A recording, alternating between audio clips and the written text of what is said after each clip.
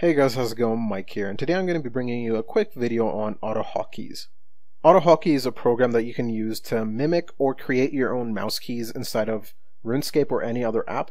It's a very useful program for when you're doing something extremely repetitive, so something like construction, dropping something, or doing summoning. There's a ton of different times in Runescape where it is very useful. There are other apps that go really well with AutoHotKeys, but I'll be covering that in a different video about useful tools and programs that you can use with Runescape that just make your life way easier. So before I start, I'm going to point out a couple things that you should know before you start using AutoHotKeys. So the first thing is that it is only available for Windows. It isn't available for Mac or Linux. You're probably going to have to find some other programs that do the exact same thing or something very similar. These things do exist, so you just have to find them and you can use them. And then the next big thing is that technically AutoHotKeys is against the RuneScape rules since it does interact with your client.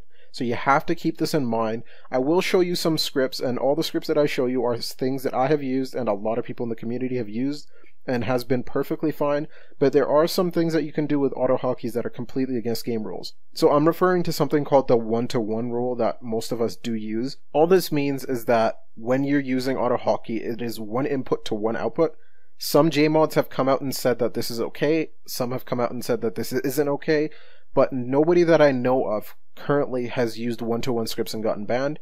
Recently we had a very high level and very known player in the community that did get banned, but if you look at the script that he was using, it was completely something that I would not recommend for anybody to use because it isn't 1-to-1. Even though that this isn't a rule that Jagex does abide by all the time, it is a risk that you're going to take, but for some it is a risk worth taking, so that is why I'm making this guide.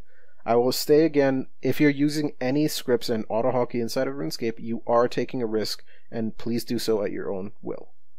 So now that all the warnings and stuff are over, now we're going to get to how to get AutoHotKeys, how to install it, and how to use it. So at first, it's very simple. You just go to AutoHotKeys.com. I'll write it on big bold letters on the screen so that you can see. Once you go there, you'll be on their front page. On the right hand side you'll have a download button. Just click that and then download the installer. Installing it is just as simple. You go to wherever you downloaded it to, open it, install it, and then you're done. You'll get a couple pop-ups that'll come up, close everything that's there, so that's just information and stuff like that. And the very next thing you're going to want to do is just open up a notepad or whatever text editor you use, and now we're going to get ready and write our scripts, and it should be that simple.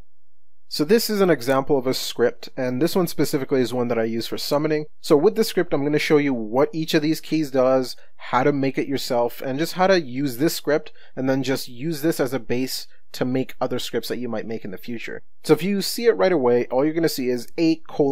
So all this means is the A key is going to do something. You're assigning something to your A key. That's it. So if you go on the next line, we see click write. So what's assigned to the A key is that's what you're going to write there. So the A key is going to do a right click, and that's how you write it inside your notepad. And then you have return, which just means execute. So now we have the A key. If I was to press the A key, if I had this script active, it's going to do a right click for us. So then we're going to do the S key, so S:::, and now we're going to have a new thing that says mouse move. So what this does is a command to help you move your mouse.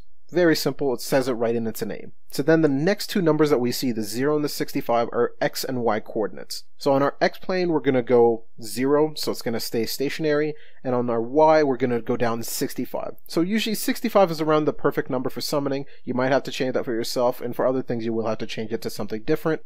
And then the next number that we see, it's also 0, so that is our speed. So that's the amount of speed that we want the mouse to move down on. So on mouse keys normally, since it moves down instantaneously, we're going to move that to 0, and that means it'll move down instantly.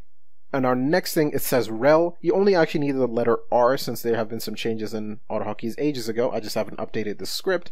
So what R says to the script is, I want you to make these moves based on where my mouse currently is. So if we didn't have that R there, our mouse would automatically go to the top right hand or top left hand corner of our screen, sorry. It'd move 0 in the X plane, so it'd move 0, so it'll be still stuck up in the top left hand corner, and then it'll move down 65. That isn't allowed in RuneScape because you can use that to say go exactly to this point of the screen. Mouse keys can't normally do that. Mouse keys move based on where your mouse currently is. So you need to have that R. If you don't have that R and you do get smacked in the face by Jagex, that is totally your fault. I have warned you, so please heed that warning. So the next thing is D key, and what we're going to tell it to do is click. So that's just a left click. Very simple. And the F key is the exact same as the S, so it's move, but this time we're going to move up that same amount of distance that we moved up before in the S. So when you're writing scripts, a couple of things that I want you to keep in mind is if you have a move down and a move up and you have multiple keys that do all these things, try, and I'm highly going to recommend this, the move up, all the numbers that you're going to move up and down in any given script should all be the same. Now I know a lot of players do use multiple different keys, so they'll have ASDF as I have here, and then they'll have QWER set for something else. That is very useful for certain situations, for something like summoning, for something like construction, especially if you're doing prom brokers where when your build isn't the exact same location as your remove. These are useful. I wouldn't recommend using them because they are kind of iffy. It does go past what normal mouse keys can do, and I'm not comfortable with suggesting something like that. And I wouldn't use it personally, so I don't recommend anything like that.